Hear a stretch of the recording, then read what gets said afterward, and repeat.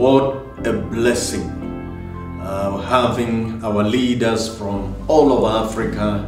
in the community transformations departments, social action, training here in Nairobi for the last 3 days on the community transformation groups, which we've seen their impact already in places like Rwanda, where these groups,